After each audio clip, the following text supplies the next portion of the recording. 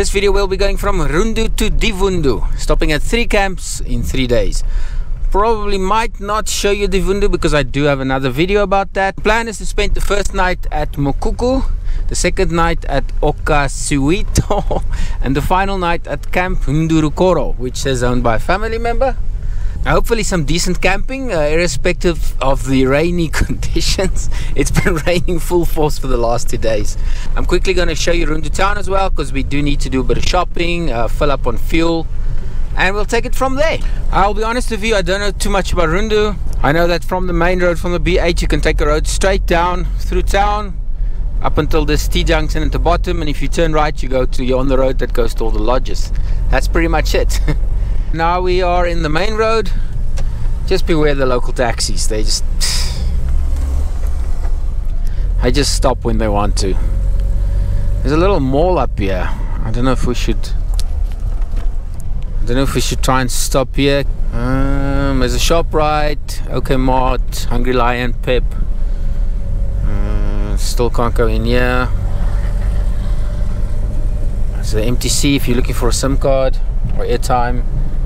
I think there's lots of ATMs, you don't have to worry about it. Ah, there's the entrance. Here's the entrance. Rundu Shopping Mall. Can you see what that guy just did from the other way? He just basically just parked this guy in. Oh my word. Patience. People are always... Why do I laugh so much? Because that's all you can do. That's all you can do.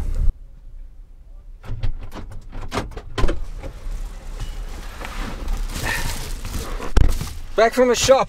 It's hell of a busy December shopping, and it's getting hot. Started out rainy this morning. Much better. Let's quickly see what we got. White bread, 13 Namibian dollars. 6 rolls, 13 Namibian dollars. Viennas and chips for 17 Namibian. 2 Viennas and chips for 17 Namibian dollars. A packet of teeth, sweeties, 10 Namibian dollars. 6 extra large eggs for 23 Namibian dollars. 600 ml Coke. 600 ml Coke for $9.99. And then there's 2 things I want to tell you about shopping. In the north specifically, keep your till slip because they check it at the door when you go out. Security will physically check the items versus what's in your bag. And then in Namibia, we pay for plastic bags. If you ask a bag, I think it's $1 Namibian. You can obviously always take your own bags. Let's go get some fuel. Okay, let's see if we can get in here. There's another classic SFA. Yo! See if we can get in here. Yo! Ah, nice, thanks. Thank you.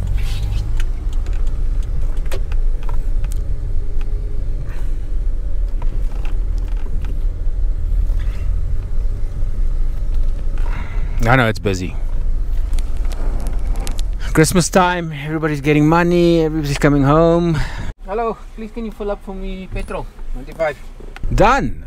And if my calculations are correct, Mukuku rest camp should only be like 55 kilometers from here, and then Divundu itself about 200 kilometers.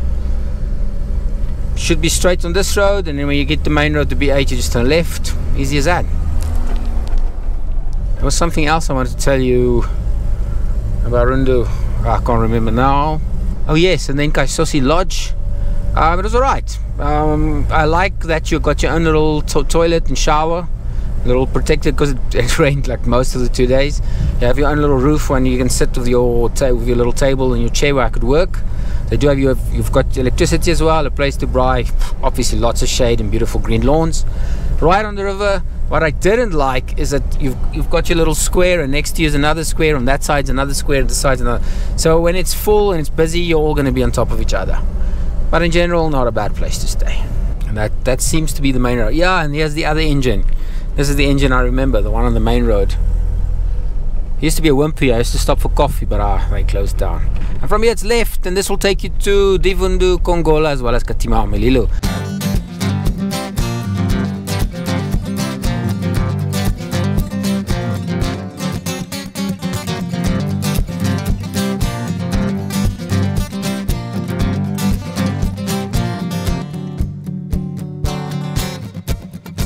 We are coming over, know what to say. that escapes my brain is... It looks like I found it. Turn off. It's Mukuku. Mukuku Rest Camp. I found it on the Camping in Namibia map. If you're wondering where I'm finding all these places, should be this one. Google Maps obviously bailed on me as soon as it's not tar road, but fortunately I've got maps.me and the Camping in Namibia map. I say Mashare. Oh, it's a tar road. Remember what I said about D roads? Well, that's a tar road. Wow. Well, this is a tar road. It's not going to be tar road for long. It says Mashare, 2 kilometers. And I'm assuming that's where the tar road stops. But it's beautiful here. It's so green. This time of the year it's always raining. I'm worried about the deforestation. Hopefully the local authorities got that under control. Everything else looks amazing. We are coming over, no words to say. The only thing that escapes my brain is you beat slowly. The only way I get to you, count the second day when I do.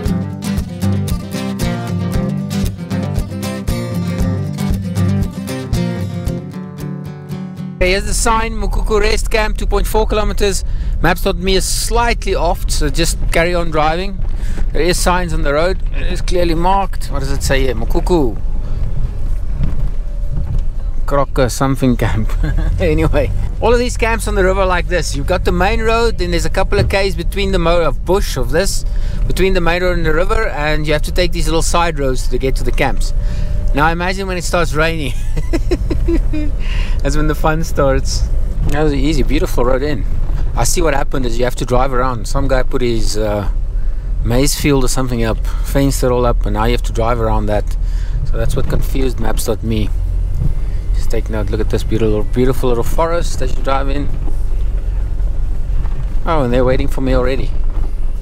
Super easy check-in. They've got 4 beautiful campsites. Unfortunately they don't have river views, but it's green lawns, electricity, hot water, place to braai, everything your heart desires. It's so beautiful here.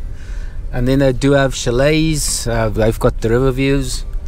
I said it's 1,000 for the chalet, or 600 if it's only one person. I don't want to get lost here now. Okay, this is my campsite. I took the one right at the end just to have a bit of privacy. The other problem here is your solar panels. It's just so much shade. The solar panels struggle to keep your batteries charged. This is what you get from Mukuku. You get to sit right on the Kavango River. They've got this little walkway down of this deck. You can watch some hippo, some crocs, a lot of bird life. And if you've got time for a little geography lesson, I mean, I can't just drive around and show you things. You need to learn things as well. So you'd think, or you'd imagine, that the long border between Namibia and Angola is one straight line with one long river, but it actually isn't. Starting in the west is the Kunene River, which runs from Ruacana to the Kunene River mouth westwards out into the ocean. Catchment area is in Angola, from Okacuito to Divundu, this river, the Kavango River.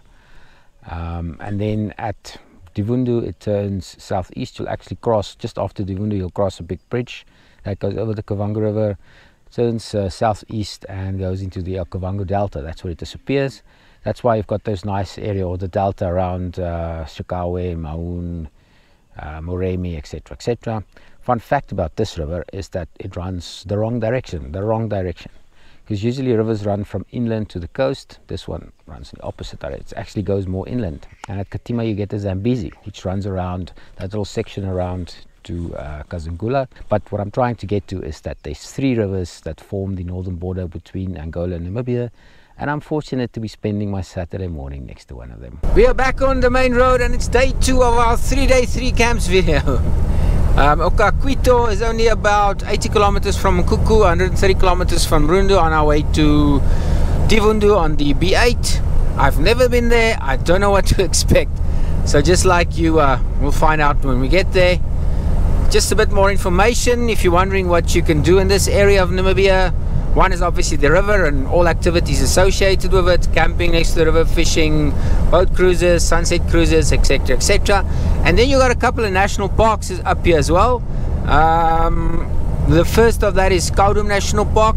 I showed you the southern entrance in the previous video. I'll show you the northern entrance in this video. Then there's Mbabwatwa as well, down the Divundu road going to Botswana, and then there's the Modimo, other side of Kongola, but I'll show you that in another video. And before we get to Okacuito, there's the Khaudum National Park turnoff. There's actually two signs. There's one at about 100 kilometers, and then there's one after that. I only know this one, the second one, opposite the Katere turnoff.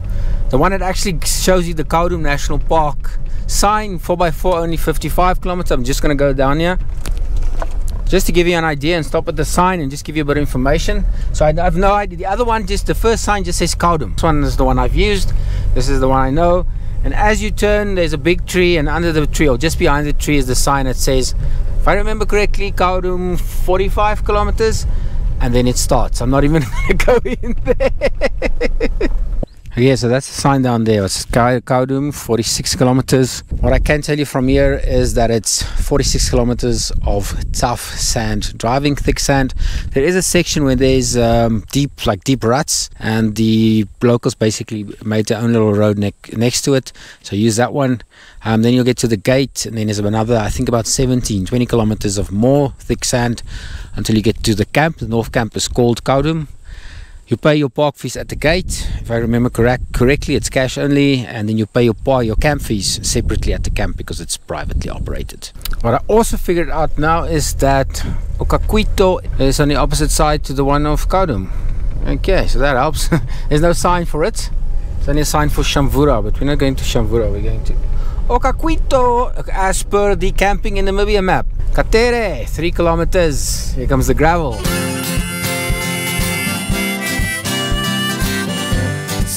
I'm gonna ride it to nowhere.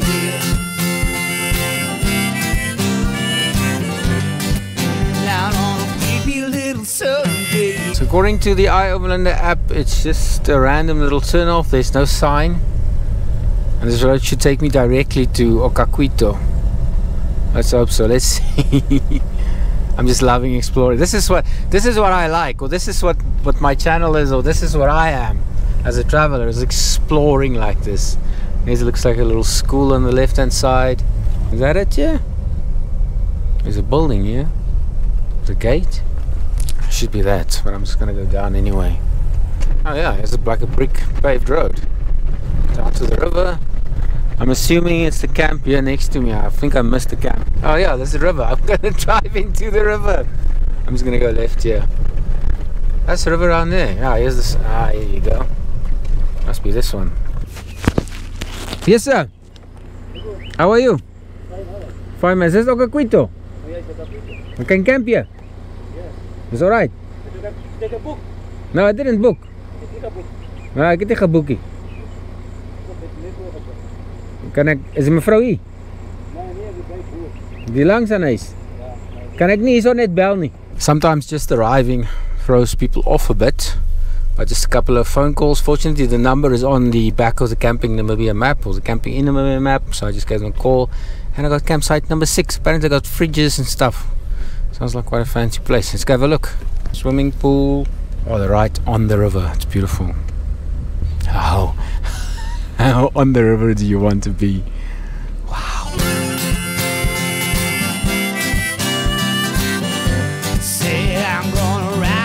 I haven't done this in ages, where I just walk through a campsite, because usually, you know, it's just another campsite. But how amazingly beautiful is this? Look at this. This is the Kavango River. This is my campsite. Look at this view.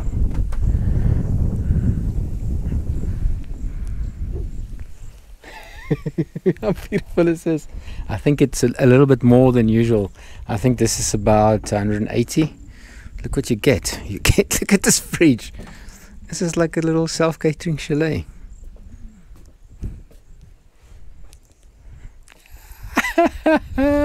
We are back on the main road for our final Camp Ndurukoro in our 3 camps in 3 days video. I haven't even checked how far it is. I think it's about 40 kilometers from Okacuito. I know it's on this road. I know there's a big sign that tells me to turn off. I also know that it's 50 kilometers from Divundu. So if you're coming from that side, in this video, that will be the closest camp to Divundu. So it's a good option. yeah, let me just get there, let me show you what to expect, and let's end this video.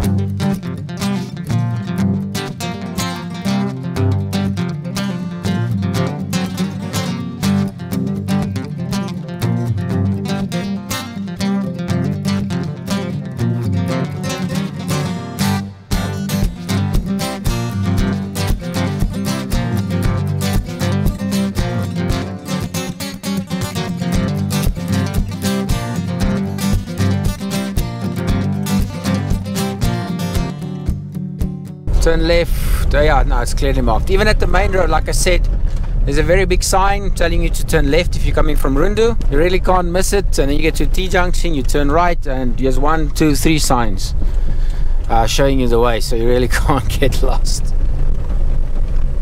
And like I said, like I've told you, all of them have these little access roads, which yeah, during the season, well, it's season now, rainy season I mean, to check or confirm with the lodge that you can actually access them. This lodge is owned by a family member, so I'm probably just gonna park, set up camp, show you the lodge, and then just spend some time with family. As you can see, it's clearly marked all the way, and you enter through the gate. If you're wondering why they have these gates, it's mainly just to keep cattle out, cattle and goats, because they'll just destroy their camps. I actually told them I'd be arriving a few days earlier, so hopefully I'll still receive a warm welcome. There's no one waiting for me at the door. All checked in.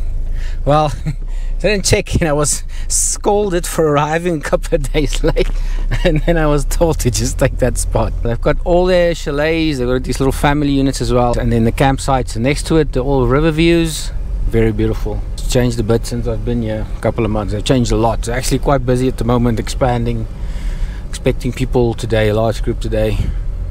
So yeah, riverview tents, and then it's the campsites right at the end. I don't want to get lost like I always do. So it's through here.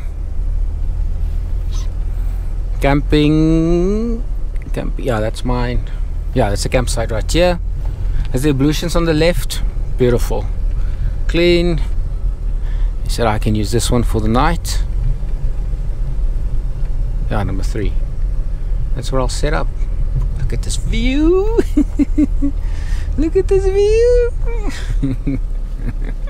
Campsites, as I promised, right on the Kavango River, and except for everything else, except for the lots of shade, the green grass, the braai, the electricity, the light, etc, etc, they also give you free firewood, which a lot of places no longer do. And then you've got all the chalets next door, all river viewing. You've got the self-catering kitchen, which is another bonus, i.e. you can go and cook your own meals using their kitchen.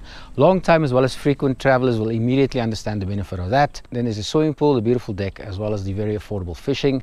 I'll put the contact details for Leon, the owner, in the description below, and you can just contact him directly and discuss all of that with him. I showed you everything I promised. If I didn't, questions in the comment section below. Hope you enjoyed it. Hope it was useful. If it was, please like and subscribe. Please consider joining my Patreon for only $5 per month.